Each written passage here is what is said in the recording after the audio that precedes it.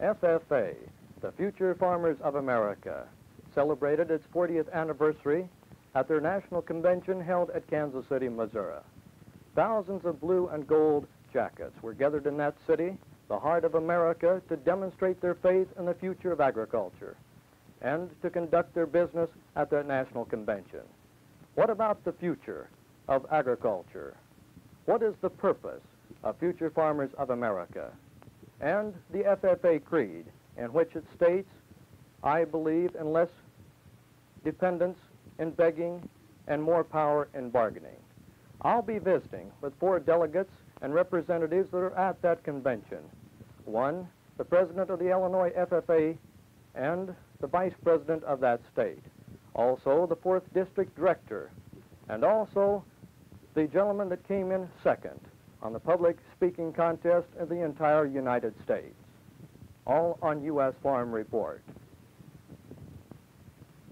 U.S. Farm Report, a public information program brought to you in the interest of agriculture, rural business, and the well-being of our nation by members of the National Farmers Organization in this area and others interested in having American agriculture receive cost of production plus a reasonable profit. The American farmers and ranchers are building a brighter future for agriculture through the National Farmers Organization, the organization that awoke America and represents the leadership of agriculture. U.S. Farm Report now presents Youth in Agriculture. I'm visiting with Dan Lehman, the state FFA president from the state of Illinois, and Dick Crone, who placed second in the public speaking contest in the whole United States. Dan, where's your hometown? I'm from Pleasant Plains, Illinois, which is a small town of about 500, and it's about 15 miles west of the capital of Illinois, Springfield. What kind of farming operation are you presently in? Are you in farming with your father, or? Well, I'm helping my father this year. Now, I'll be going to school next year, so that'll cut down on the help. But it's a grain and livestock farm. It's 400 acres, and we have 375 of corn, and then we raise cattle and hogs. Now, you being the president of the state FFA in the state of Illinois, what is your duties as president? Well, I have many duties. The main one is to represent the FFA, but I'll preside over our state convention, which is next summer at Champaign, the University of Illinois, June 10, 11, and 12. I'll also represent the FFA speaking. Now, this is my main job this year because I will be speaking at some 40 chapter banquets, and I've already spoken at leadership training schools. And then again, I'll represent the FFA at other youth organizations and other organizations similar to the NFO and organizations as fertilizers business. My main job is speaking. Well, speaking of speaking, I'd like to address this next question to Dick Crone, who was the runner-up in the public speaking contest for the entire nation. Dick, where is your home? I am from Harvard, Illinois. It's a town the size of 500, and it's 5 miles from the Wisconsin state line. Now, what type of operation are you engaged in agricultural-wise? I'm also in operation with my father. I live on a 110-acre livestock and grain farm. My most successful livestock operation is swine production. I raise registered and Chester White and Duroc swine. Well, this certainly must have been a great experience and an honor for you to come in second place in this public speaking contest of the entire nation in the United States amongst all the public speakers for the Future Farmers of America. What was your topic that you spoke on? My main topic was on the world food crisis. The title of my speech was Hunger Allows No Choice. Hunger allows no choice. Well, Dick, we'll get back to you on that topic, but now I'd like to visit with Dan about the purposes of the Future Farmers of America. Dan, most everyone knows that FFA, the FFA motto is learning to do, doing to learn, and earning to live, and living to serve. Could you explain what is basically the purpose of the Future Farmers of America? Well, sir, in general terms, the purpose of our organization, the FFA, is to develop rural leadership, cooperation, and citizenship. And probably the most tremendous thing about our organization is the way that we go about developing these abilities. Now, we could take any one of them. Leadership, you must have forms of public speaking, as Dick's already talked about. Citizenship, there was a conference in Washington, D.C. this past summer for the state presidents of all the state associations, and we visited with government.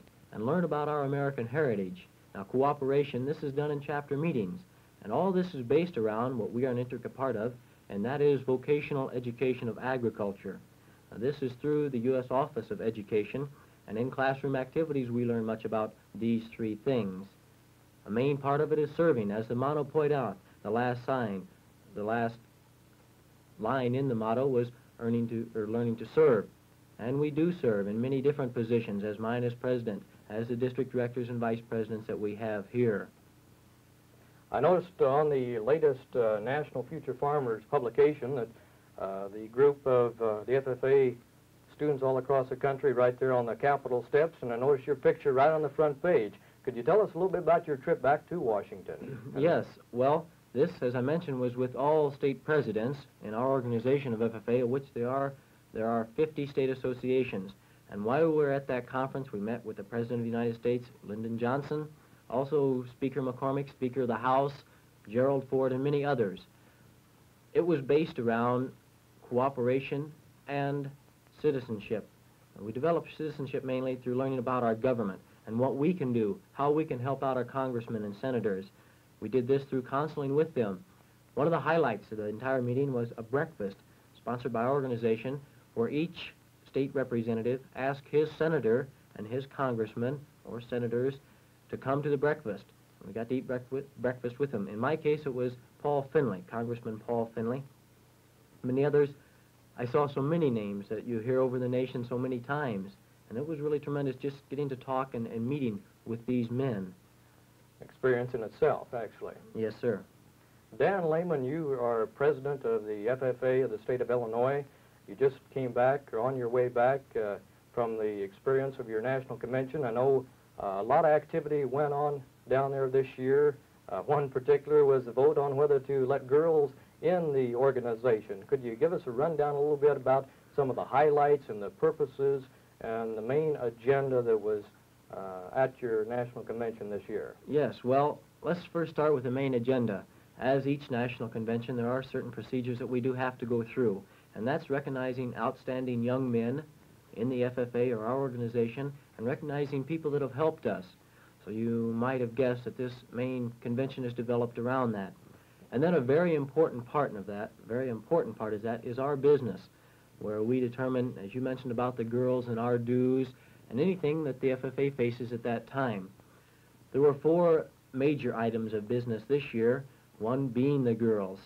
And as last year it was voted down, so girls will not become members of our organization. Now you probably can see already 2 sides of this, because to be a member of our organization, you have to be in VOAG classes. Girls which are in VOAG classes are not supposed to be members of the FFA, and they wonder why. But as was discussed, our heritage was built, and our organization was built with young men. Another thing was that our national dues were set when our organization began in 1928 at 10 cents. The dues that our organization got up until this year were 10 cents, and this is the first time we've increased, and we increased our national dues to $1. What would you say was the main purpose of increasing your dues? There's a combination of things. One, the inflation, because we can't keep down the expenses of the convention and the programs and leadership development that we have in our organization without increasing the dues. The past couple years, we had to reach into reserve funds, which we have plenty in reserve, but there won't be plenty if we keep losing money. Another topic that was brought up this year was reapportionment of delegates to the National Convention. At this time, there are 2 delegates from each state at our National Convention, and we apportion this year to have 2 delegates from each state and then another delegate for every 10,000 members over the first 10,000 that each state has. The last item of business that we discussed was the National Center. Now this is a $2 million program, first stage program, that we're building or hope to build someday in Washington, D.C. And we gave our national board the okay to go ahead and develop this center. Dan Lehman, president of the FFA of the state of Illinois. Dick, you placed second in the FFA public speaking contest of the whole United States, and you mentioned that your topic was, and your title was, Hunger Allows No Choice.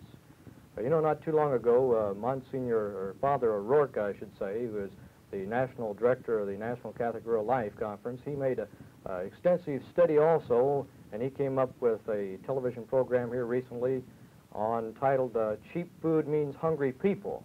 So I'd just like for you to explain to us how you came about deciding to choose this topic as your subject. Well, according to the National FFA Public Speaking Rules, the subject matter for these speeches must be something concerning agriculture. And I found that this was probably one of the most interesting subjects that I could possibly find. I knew I was interested in it, and I have been for probably several years now, so this is why I chose this subject. It relates to agriculture, and it's also something which I found very interesting. This is right, and not only relates to agriculture, but it's an interest nationwide, the hunger of the world, and also over here in the United States. Could you give us a little bit of your background, what you had prepared in your speech, and the research that you did for this presentation? I started preparing this speech about 1.5 years ago, in June 1967. Most of the material which I used for this speech was material which I received in magazine articles in many of the popular farm magazines, and also materials for which I sent for from the Department of the War on Hunger in Washington. Could you give us a sample of your speech? Some of the contents that made you come in second place, some of the important parts in it.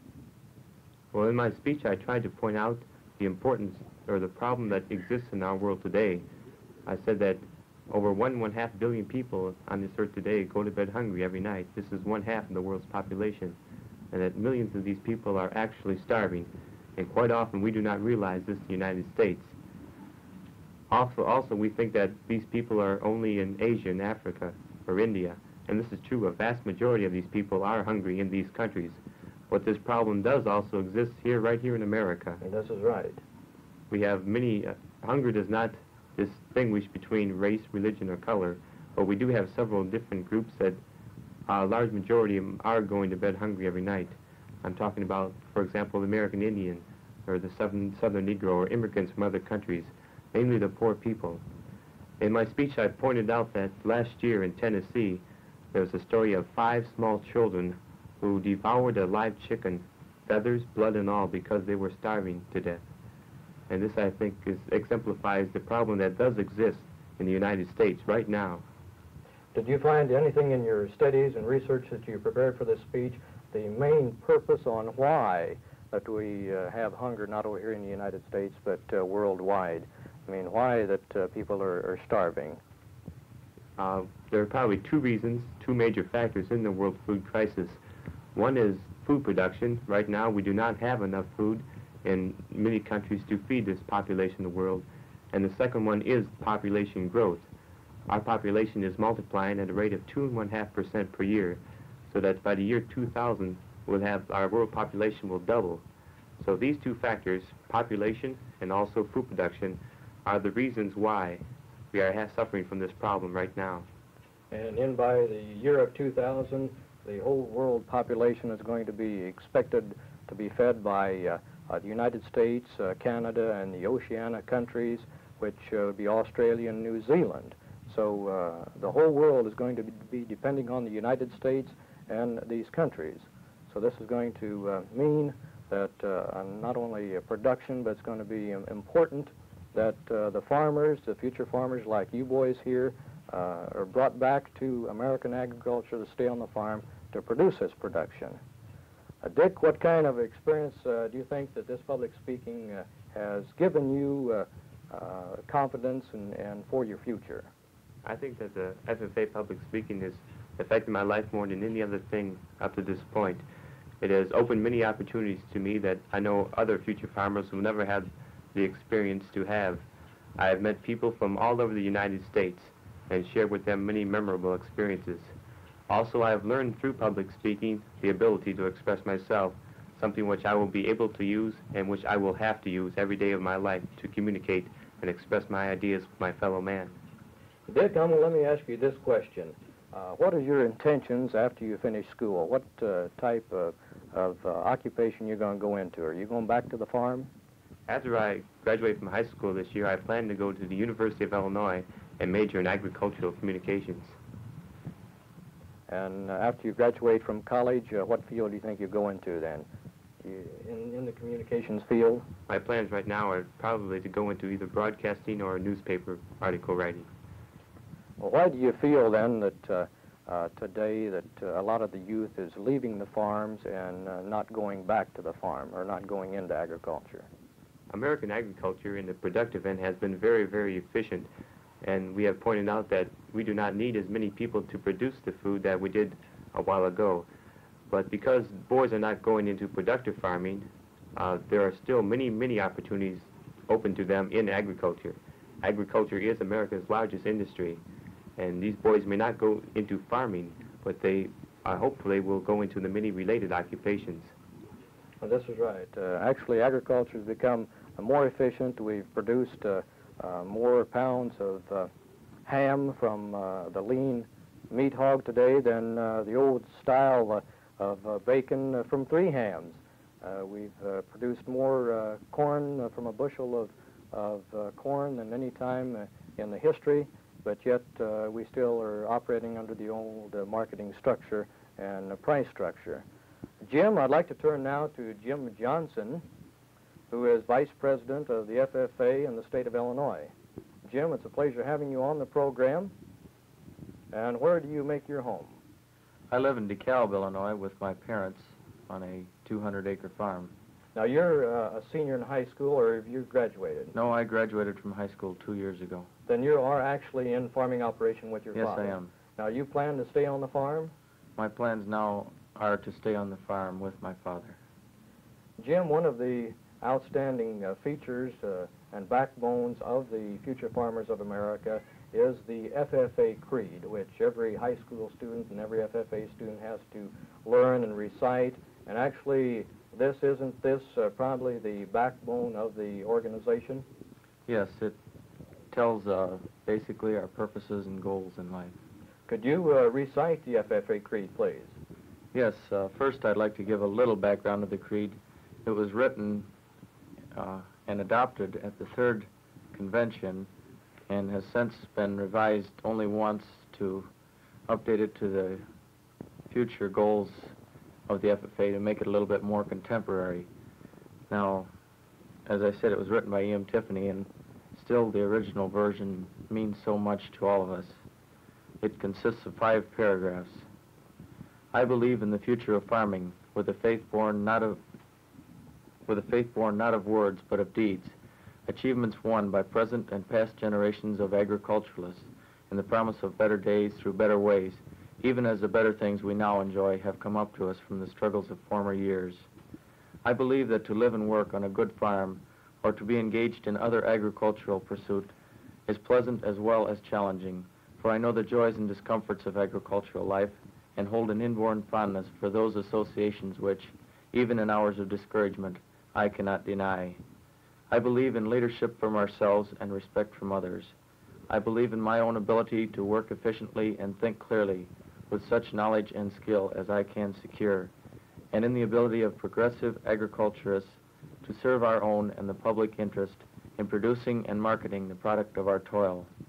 I believe in less dependence on begging and more power in bargaining, in the life abundant and enough honest wealth to help make it so for others as well as myself, in less need for charity and more of it when needed, in being happy myself and playing square with those whose happiness depends upon me.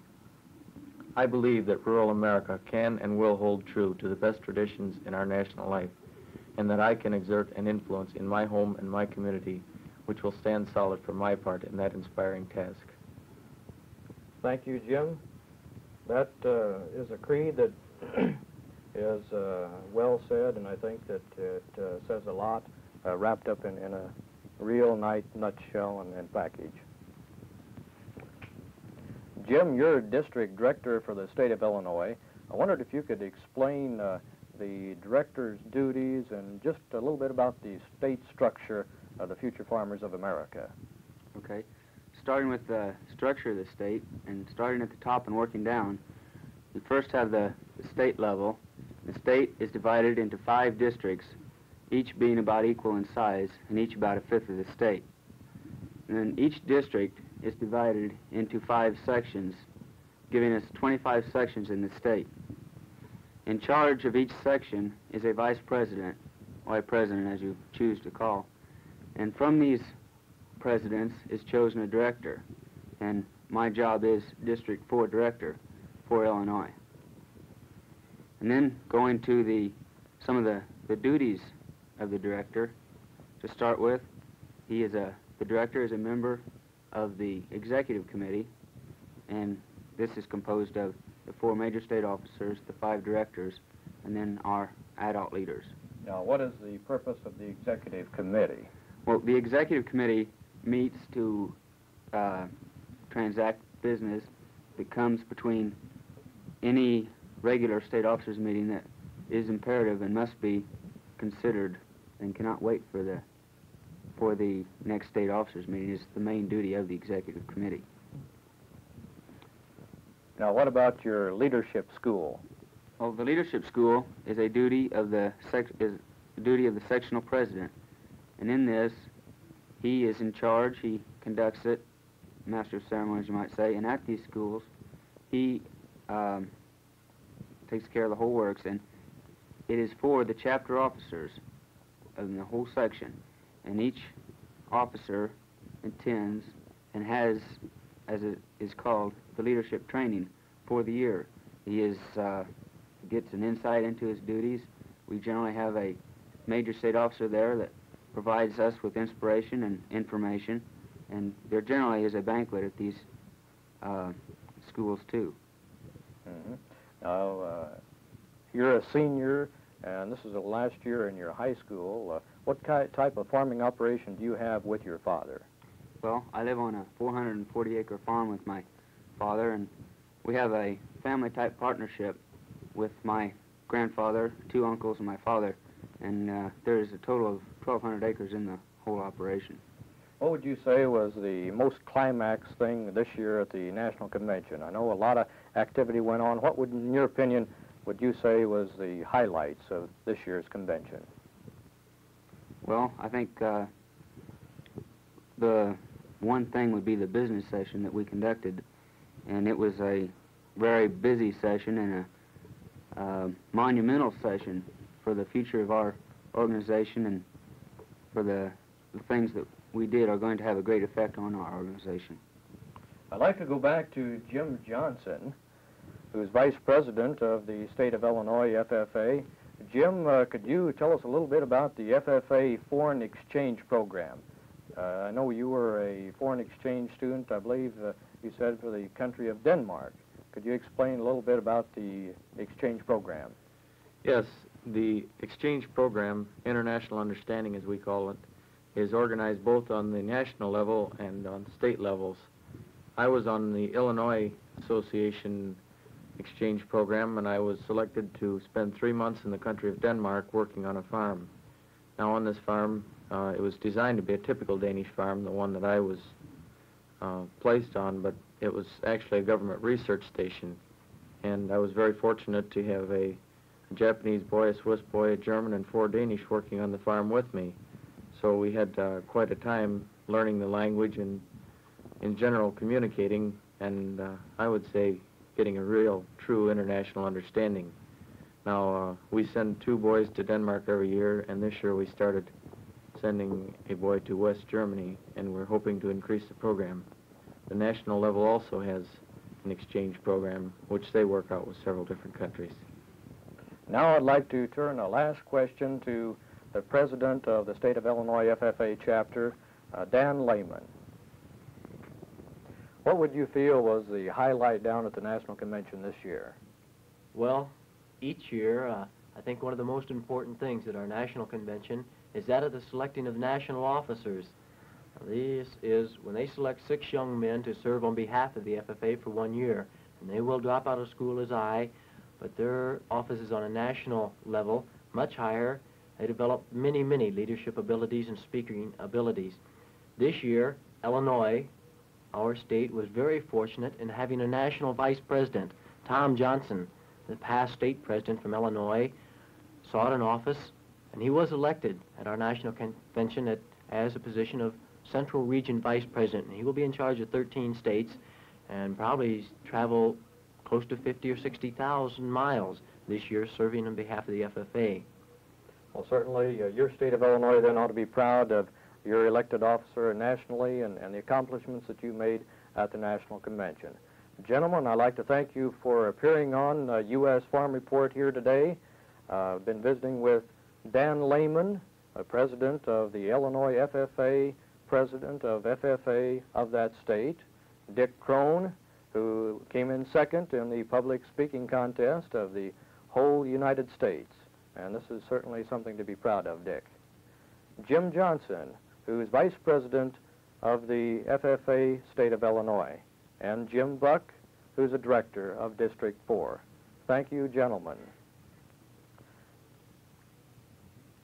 The time is here that all America get concerned about getting fair farm prices for the future farmers, the ranchers in America, and save the private enterprise system instead of having the fathers farm alone. As Senator McGovern once pointed out, that fair farm prices can stimulate the cash registers up and down the main streets of America. Every bit of progress in history has been made over the bodies of empty-headed fools who giggled and snickered at those working every step of the way. This has been Don Mack reporting for U.S. Farm Report. U.S. Farm Report has featured Youth in Agriculture. Members of the National Farmers Organization invite you to tune in again next week at this same time for more facts on agriculture and rural America, which is a gear wheel in our economy that produces the majority of our nation's new wealth. The farm income pattern sets the nation's prosperity, and the National Farmers Organization represents new thinking in a new generation of agricultural producers.